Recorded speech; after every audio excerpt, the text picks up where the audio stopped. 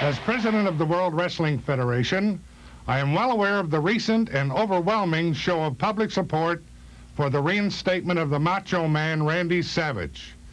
Let it be known that this office does not take this issue lightly and has once again taken the matter under advisement.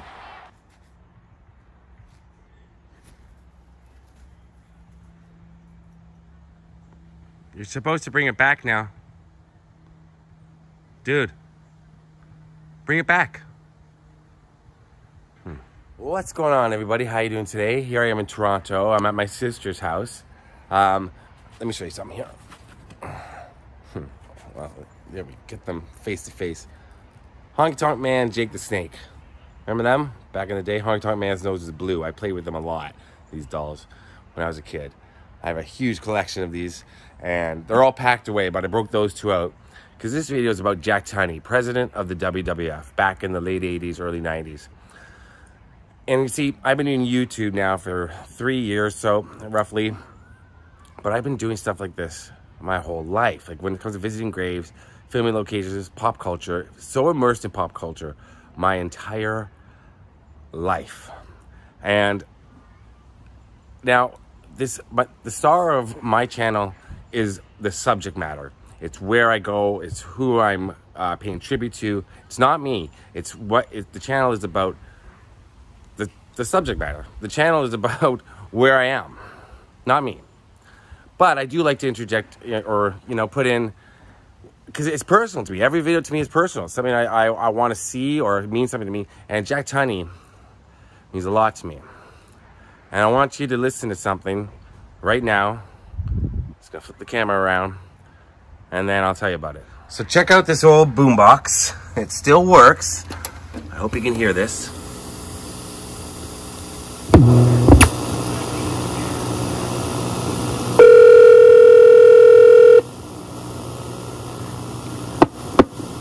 Wrestling of it. Hello, Mr. Jack Tunney? Yes. This is Scar. Yes. I was wondering if I could have my interview now? Yeah, hold on for a second. Okay. Yeah, that's me. When I was a little kid. I'm gonna guesstimate probably around 9 or 10. It's BP, before puberty. You can tell by the voice.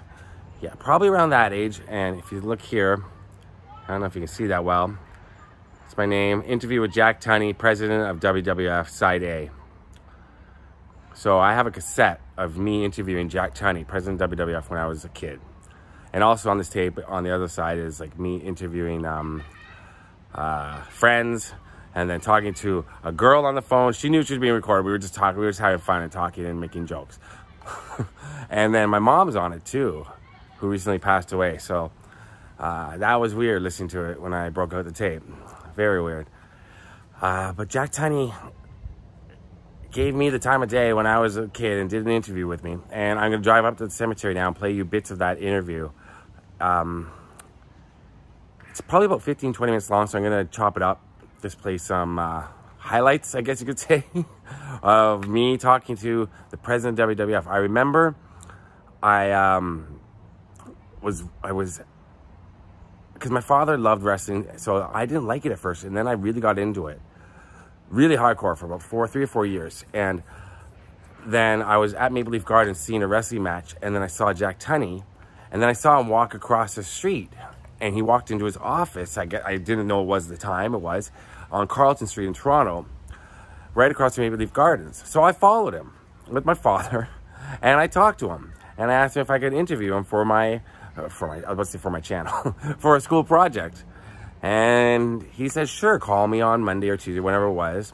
So we'd set it up, and I called him. And then after that, he invited me down to the Gardens to the next match. My father took me to all of them, but this one we got to go and sit ringside.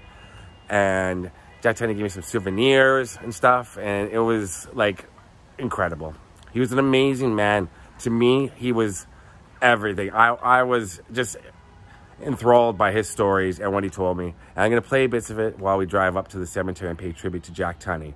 So like I said, the video is about Jack Tunney, but you're going to be hearing me as a little kid talking to him. And I'll tell you a bit about his life as well. He's a pretty fascinating guy. Okay, let's go. Ladies and gentlemen, at this time, it's my pleasure to introduce to you the president of the World Wrestling Federation, Mr. Jack Tunney. And Mr. Tunney, I understand that you have a clarification on the suspension of Andre the Giant. Yes, let me just explain something, Kenny. The suspending Andre the Giant was one of the worst things I had to do as president of the WWF. So Maple Leaf Wrestling was the unofficial name in the 1970s and 1980s of the professional wrestling promotion run by Frank Tunney here in Toronto. His nephew was Jack Tunney, and after Uncle Frank's death, Jack and his cousin Eddie took over the operation. Originally, they were aligned with the NWA, which was a promotion ran out of Charlotte, North Carolina, but then they switched to being aligned with the WWF. They began promoting only WWF cards. This maneuver made Toronto a WWF city and was instrumental in consolidating the company's power base in Canada. The WWF quickly exploded all over the world, and here in Toronto, there were several sellouts of 18,000 at the Gardens, and then at the CNE Stadium here in Toronto, there was also one of the biggest shows ever, which drew 65,000 people with a gate of over $1 million. In the summer of 1984, the WWF named Jack Tunney as president. This made Tunney known to fans in the United States and elsewhere. The title was really ceremonial only, as he held no backstage power beyond that of a regional promoter, but his main roles were that of a storyline authority figure and to announce major decisions or events on television.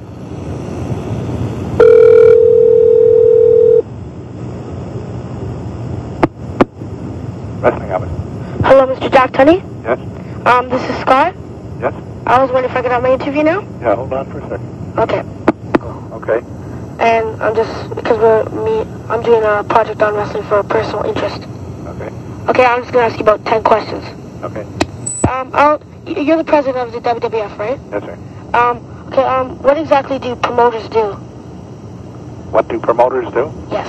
Okay, they get an idea of a wrestling match, if they're a wrestling promoter, that the people would like to see.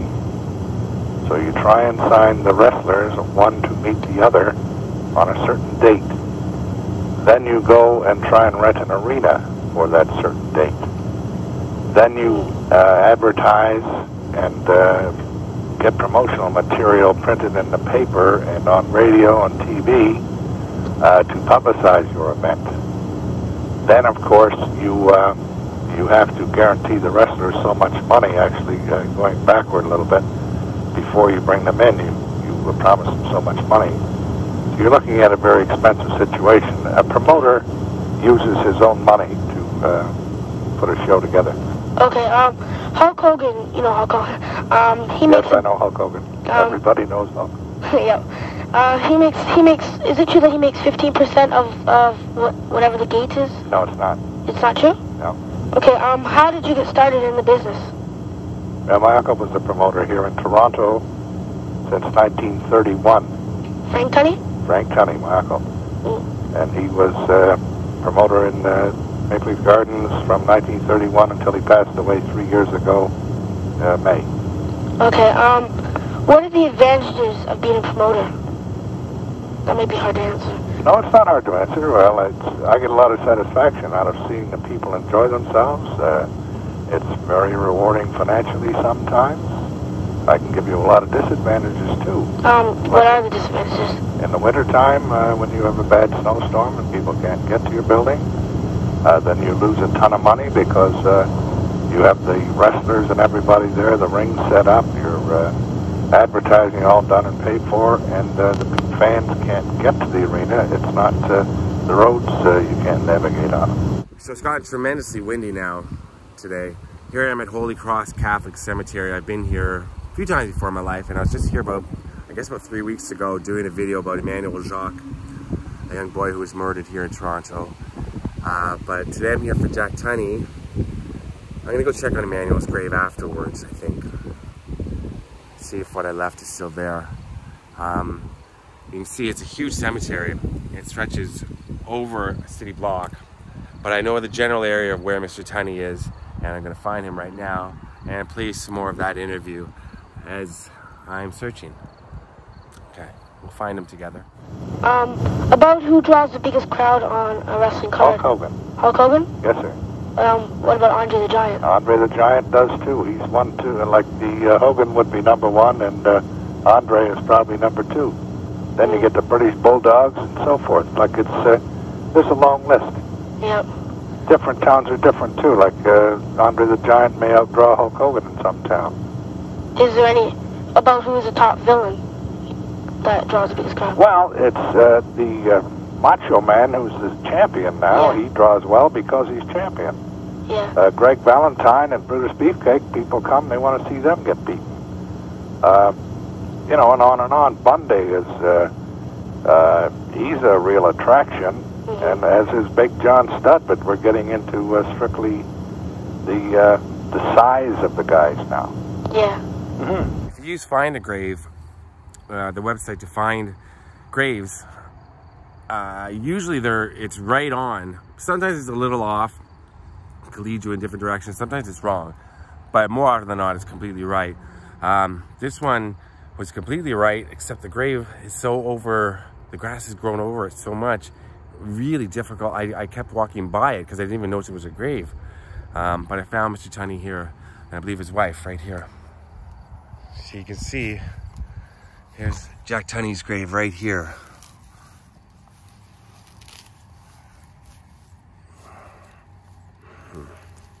And his wife Anne, who predeceased him by 13 years. Yeah, the graves, it's really overgrown. I'd like to clear it up a little bit, clean it up a little bit. I mean,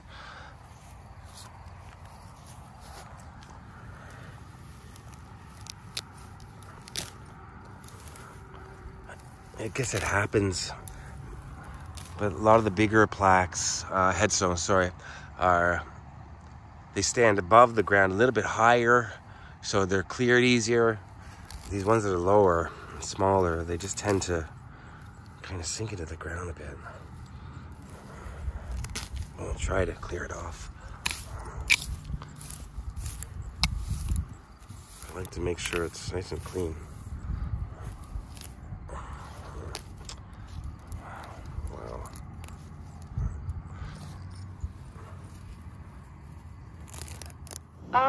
I know you probably been asked this a lot, but do you really think wrestling is fake? Do I think? Yes. Do I think what? Wrestling is fake. No, I don't think wrestling is fake. If I thought wrestling was fake, I wouldn't be involved in it. I have to shave every morning. I have to look myself in the face. And if I was presenting shows that were fake, I wouldn't be able to live with it. I have too many morals for that. I'm too ethical.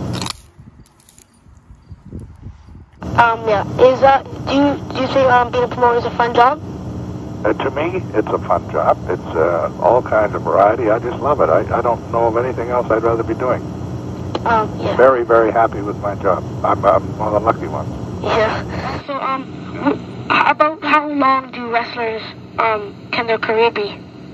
Well, it's like hockey. Like, it's not very long. However, there are exceptions. Like Whipper was over 50 when the car accident. My grandpa knows him. And he was over 50 when the car accident stopped his career. Yeah. But other guys are only good till about 33, 34, 35. See, a wrestler hits his peak around 28 to 30. Yeah, like Nick Bockwinkel, he must be. Do you know him? Yeah, I know Nick. He must be about 50 or over. I don't know how old Nick is. He's an excellent wrestler, though. Yeah. See, you see, an older wrestler has a great advantage over a younger wrestler because he doesn't have to rely on strength. Like, you're into leverage and little moves that'll put another guy right on his rear end. Yeah. The guy doesn't even know. Okay, thank you very much. Okay, Scott, we'll talk to you. Yeah, thank you very much. Bye.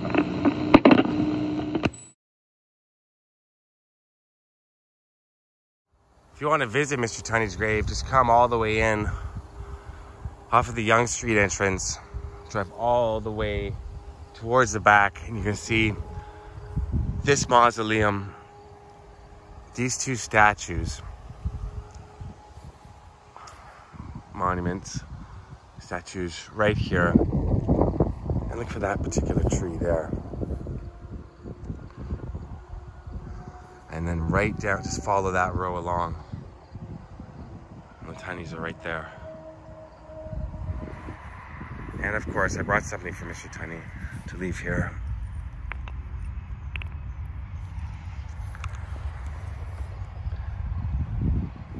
I was down thinking I should have brought a wrestler to leave on his grave. But I see those wrestlers that I have whole collection of them, and they remind me of my father and my childhood. So I want to hold on to those. But Mr. Tunney was really gracious with his time to a young kid. He didn't have to be.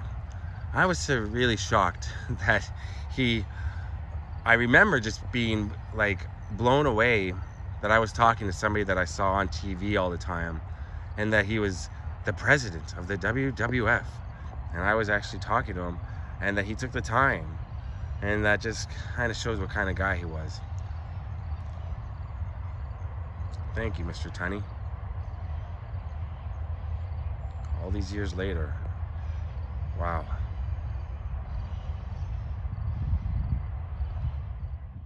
In the 1990s, Jack Tunney's appearances on television and live events grew less frequent.